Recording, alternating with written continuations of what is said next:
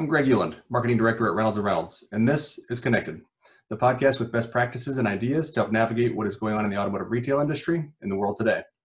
As the COVID-19 virus continues to change our world and how we live and work daily, this podcast discusses ways to continue operating in this unprecedented social environment. On today's episode, we have with us Jeff Risner, CEO at the Appraisal Lane. Jeff, thanks for joining. Greg, thanks for having me. Of course. Glad you could make some time. Jeff, you and I have talked a lot in the past, but for the audience, could you give a little background on yourself and then also what the Appraisal Lane does? Yeah, so I've been in the car business for approaching 40 years, which just basically means I'm old. Started out in the wholesale space, family-owned auctions. Was fortunate enough to be recruited by Circuit City and was a founding associate at CarMax back in 1993. And that really kind of charted my course. I love structure, I love process, and I love making data-driven decisions, and that's kind of affected my career moves going forward. Spent some time at Lithium Motors as vice president of new and used vehicles. At the time, we had 112 rooftops across 15 states. So I got a taste for scale and scope and working across markets. Also had a stint where I was a co-owner of an independent auction in Georgia for about 15 years. And more recently, co-founder and CEO of the Appraisal Lane. The Appraisal Lane is a kind of mobile-based community, kind of like a live trade desk where it's connecting consumers with dealers and dealers and consumers with a live marketplace. And dealers can use it to either value trades prior to trading, liquidate inventory that's in stock, or source inventory from other dealers or consumers in that space. Good. All right. Thank you. So with that background, obviously I want to talk with you about the appraisal process today. And with the world that we live in, clearly, the appraisal is still a huge part of every retail deal, but it's really difficult to manage a process in today's world that's safe and that keeps both employees and customers comfortable. So what are you seeing changing in the appraisal process right now?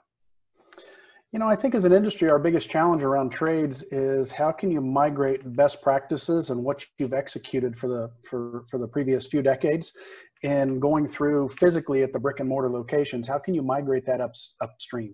How can you do that remotely and still have an engaged, connected process that helps educate the consumer, not only on the number, but how you got to the number and make them feel comfortable with it and allow them to move forward with you towards a transaction. So social distancing has made that more important than ever. There is no other way to interact with them right now except remotely. And, that's our message is consistent. We've been touching consumers for almost a year, and it's just more relevant now. So we're getting a lot of traction in that space and a lot of experience. Yeah, that makes a lot of sense. So with Jeff, I'm curious too, because, being in the space that you're in specifically, it's interesting. So with the future so uncertain, we don't know how long this is going to last or what it's going to look like on the other side when we come out of it. How are you at the Appraisal Lane treating valuations and I guess secondarily, or maybe primarily, how much risk can dealers take right now when they're taking in a car into inventory? What I would say is there's several baseline metrics that most institutions or large sellers use to as a retention baseline in the marketplace, and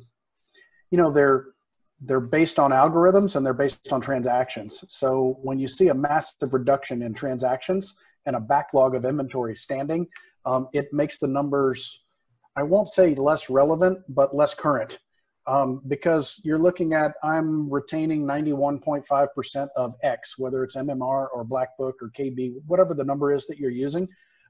That's not a static number, and you can't say that our market's plateaued or leveled off. You have to look at the trend line. So it's not just that one data point, it's the data point from the 3 previous periods and what's the trajectory. And you have to get ahead of it, because when you're connecting with somebody remotely, you don't know if you're going to transact today or next week.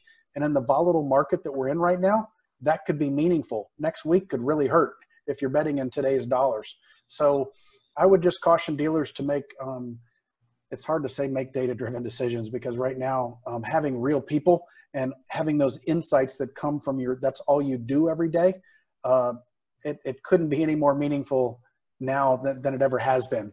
So at the Appraisal Lane in particular, we're baselining and adjusting our valuation methodology twice a day.